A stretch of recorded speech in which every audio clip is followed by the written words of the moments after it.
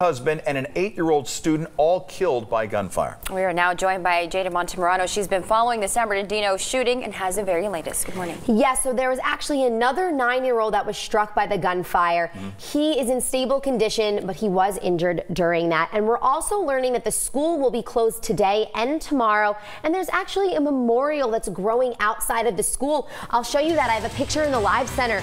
There's so many candles that have been burning overnight, and we have some wreaths here too, and this is happening right in front of the elementary school. So the gunman was 53-year-old Cedric Anderson of Riverside, and we're learning that he just walked into the school and told staff he was there to drop something off for his wife, and that's when he went into the classroom and shot his estranged wife, Karen Elaine Smith, who was the teacher. The two students were behind her that were struck by the gunfire.